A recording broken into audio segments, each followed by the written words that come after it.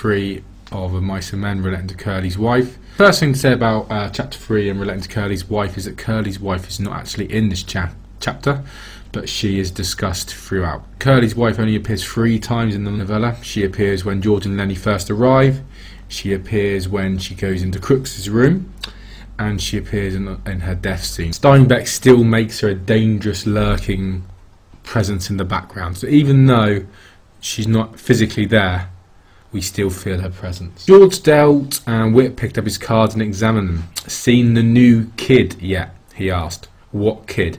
So straight away, Steinbeck has used the word kid twice in 2 sentences. This is basically showing us what the other people on the ranch think of her. So it's quite interesting, the contrast between what Curley's wife wants the men to think. She wants to see them as sexually attractive woman, but they see her as a child. So, well, ain't she a Lulu? So Lulu, if you can't quite remember, we did talk about it in the class. So Lulu is a slang term sort of in the 1930s America for an attractive or pretty woman. Okay, so George says he hasn't seen that much of her, and then Whit says, well, stick around and keep your eyes open, you'll see plenty. She ain't concealing nothing, I never seen nobody like her. She got the eye, going all the time on everybody, I bet she even gives stable bucks. So Crooks the eye, I don't know what the hell she wants. So when it says she ain't concealing nothing, that could mean 2 things. It may mean that her clothing, so what she's wearing, is revealing. It might also mean that she's not concealing anything about her intention, so she's making it perfectly clear that she's flirting with these men. Also, I never seen anybody like her is Whit or Steinbeck telling us that this is something out of the ordinary, that all of the men have not seen too many people like Curley's wife. So down here we got Curley's got yellow jackets in his drawers.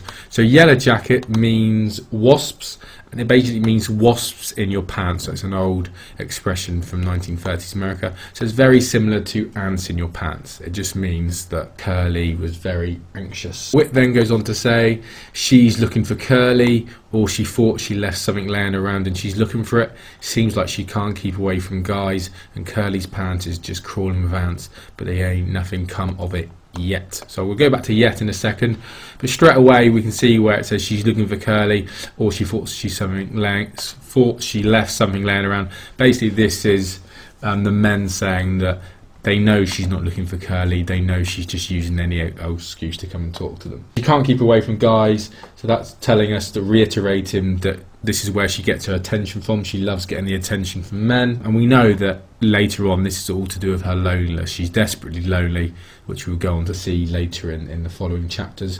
But also it's interesting that we can actually see why Curley would have pants that are crawling with ants, so why he would be anxious.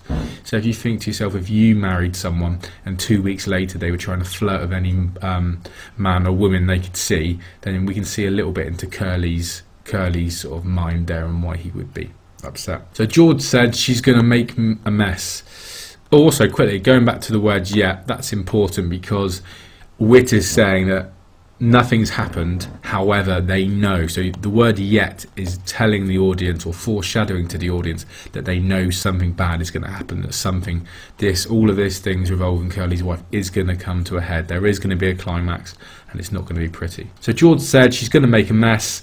There's going to be a bad mess about her. She's jailbait, all set on the trigger. That Curley got his work cut out for him. Ranch with a bunch of guys on it.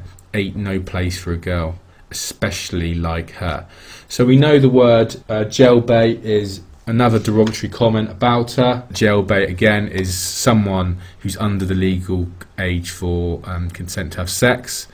But basically we know Curley's wife is probably about 18 or 19. But the important thing is that it's a woman or a girl, or especially a girl, who's going to get a man into trouble. So where it says here she's a jailbait all set on the trigger, if you imagine if someone's got their hand on the trigger, this is imagery for maybe killing someone. So if you put your hand on the trigger of a gun, you're going to shoot, you can definitely hurt someone, you're going to maybe even kill them. So figuratively it may mean she's going to kill dreams or kill someone's hope, or literally it might mean, well, maybe she actually will kill someone. But later on we do know that she's at least partly responsible for Lenny's death. Also this bit is quite interesting here where it says ranch with a bunch of guys in it.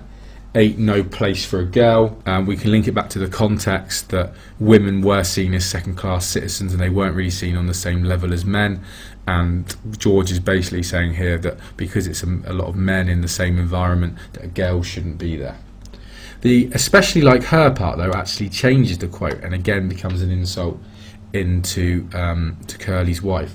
So George is basically saying, well, actually it could be okay. It's not ideal, but it could be okay if it was, in quotes, a normal girl, but not for a tarty, flirty or jailbait girl like they see Curley's wife to be. And also, again, this is the notion that all they do is see her as a girl. So she's trying to come across as a woman, but every single character, whenever they talk about her, they use the word girl to describe her. So again, showing how young they think she is, how naive they think she is.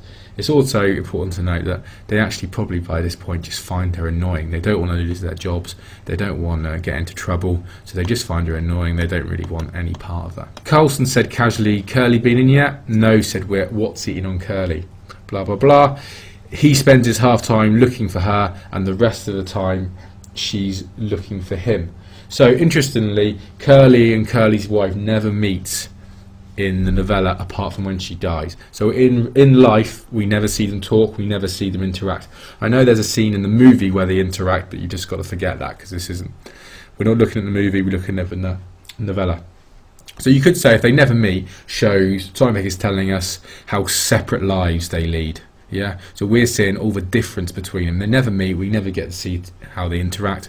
We never get to see their house where they're having dinner at night or see them when they're chatting late at night around the fire or anything like that. We don't see them ever together, so that's important.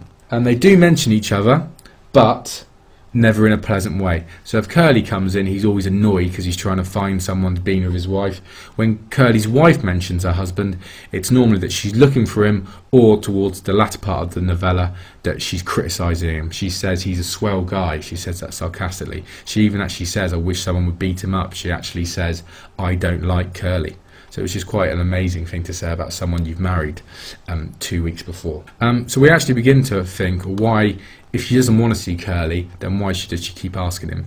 So one theory could be that she actually just wants to know where he is so she can avoid him. So if they say he's somewhere, then she can make sure she's not there. Also, she wants to know where he is because if he's gone back to the house, like actually does happen, she should be there cooking his dinner. So she doesn't want to get in trouble in terms of maybe she's scared that he might punch her or domestically abuse her. So again, we're getting, even though it's spelt out for us later on in the novella, we're beginning to realise with Curley's wife here that all she's doing is trying to get attention, that the flirting probably isn't that serious, but she's just cooped up in a house and she just wants some extra attention from the men. So that's chapter 3 basically done. So what I will do now is I will show you my notes page, so if you can copy some of this stuff into your extract, whatever you think is applicable. If you don't want to write some stuff down, you don't need to, so whatever you think. Notes page, I will let you sort of read through it, so pause it. I will continue to sort of scroll down in a second, so pause whatever part you want, add whatever you want to add, leave whatever you want to leave.